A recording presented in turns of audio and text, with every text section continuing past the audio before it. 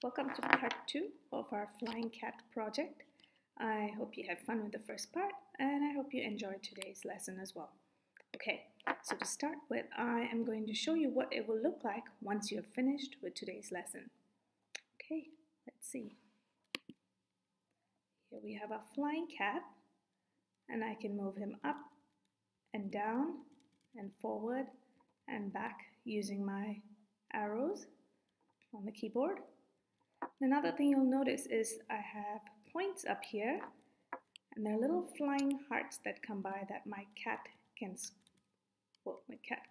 catch to get points.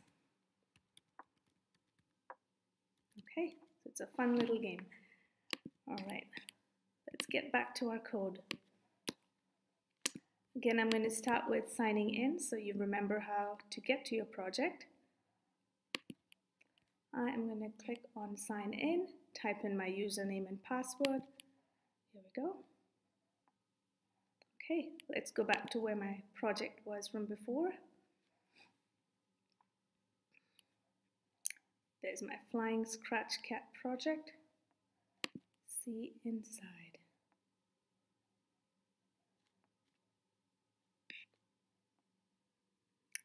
Okay, so let's see what our cat does so far. Here he is flying through the sky. We have the buildings, we have a cloud. Okay, the first thing we're going to do today is add some actions for the cat. I'm going to write some code so I can use the left arrow, the right arrow, the up arrow and the down arrow on my keyboard to move the cat. Okay, so for this we're going to choose some new events. I will create my events first. I'm going to need a when up arrow key pressed, when down arrow key pressed, when left arrow key pressed, and when right arrow key pressed. Now the up and down, we are going to have to change the Y coordinate for our cat. Okay, so let's go to motion. Okay, and what we're going to do is change the Y. And when I want him to go up, I think I will say change Y by 20. That's going to make our cat go up. Okay, and then for the cat to go down, I will change it by minus 20. And then to make the cat go left, we will change X by minus 20 because we will be moving this way on the X-axis. And when right arrow key is pressed, change X by 20. Okay, let's test this code out now. Here's my cat. Press up arrow key, up, down, down, right, right, left, left. Perfect. Okay, now the next thing I'm going to do is add my heart sprite. Let's go look for it. Okay. It's a nice little red heart. It's a little big, so I'm going to change the size to, let's try 30. You know what, I'll go a little bit smaller, let's say 25. Here we are. And I'm going to want the hearts to come in from the right. So let's check what the position of X is. If I pop my heart all the way to the right, the value of X is 240. Okay, so let's add some events here. We will start with the when flag clicked event for the heart. Okay, and what we want to do is have the hearts appear at random positions up here to this corner and move all the way to the left, disappear, come back here again. So we will have to use a loop that will keep looping forever. So I will put that in. Okay, and how do we get it to go to random positions up and down? We can again go back to our motion blocks and find go to random position. This just means the heart will start somewhere on the screen but we do want to make sure it starts all the way on the right. So we will use this X value, 240 on my screen. So the next thing I will do is set the X to 240. And now, just like we did with the buildings, we're going to keep moving the heart left till it disappears off the screen, and then a new one should appear. So let's put in another control, which will tell us to move the heart a certain number of times. Now I think I am going to put in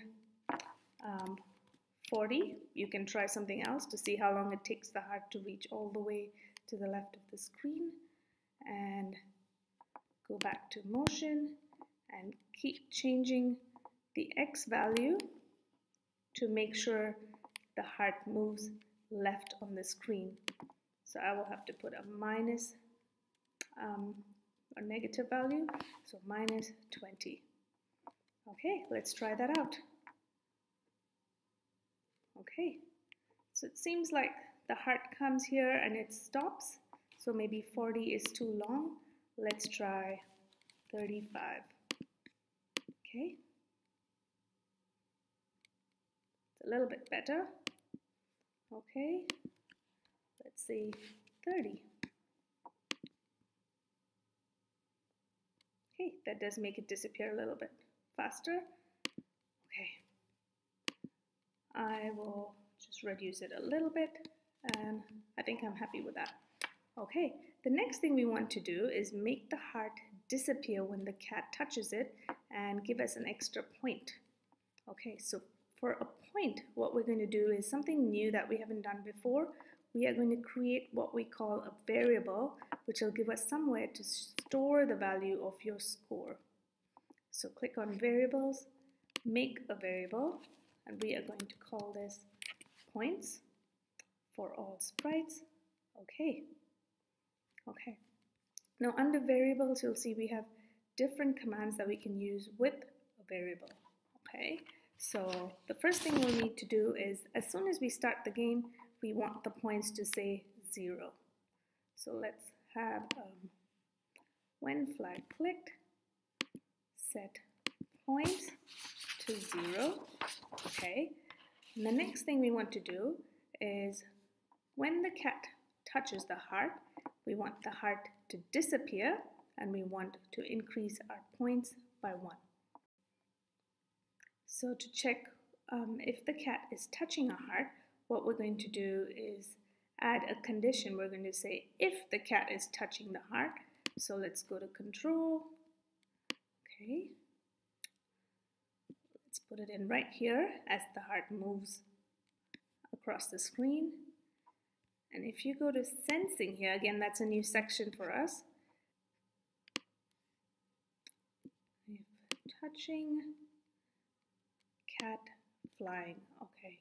So here what we're doing is checking if the heart is touching the cat sprite, the cat flying sprite. Then what do we need to do? The first thing we need to do is increase our points by 1 because it means the cat caught one of the hearts. So let's say change points by 1. And the next thing we want to do is we want to hide the heart because we want the cat to touch the heart and have it disappear. So let's go back to looks. And there's the hide. Okay. Now this will mean that the heart will disappear at this point, but we do want to make sure that when the next heart appears here, we can see it. So that means we'll have to use a show somewhere. And that will be right here before we set the position for the new heart to come on the screen. So I'm going to put a show right here to make sure my heart comes back on the screen. Okay, let's test that. Time to fly. My points are 0. Oh, this is a bit tricky. Oh, caught one heart. 2, 3. And you see my points are increasing, and every time I touch a heart, the heart disappears. There you have it. One last thing I would like to see you try is change the code here, change your sprites, and try and make up your own game. Here's something I tried out. I have a diver instead of my cat, and I have some fish that are swimming by, and the diver will be able to increase his points by catching the orange and white clownfish. Okay, let's see how this works. Okay, there he is. He got 1 point.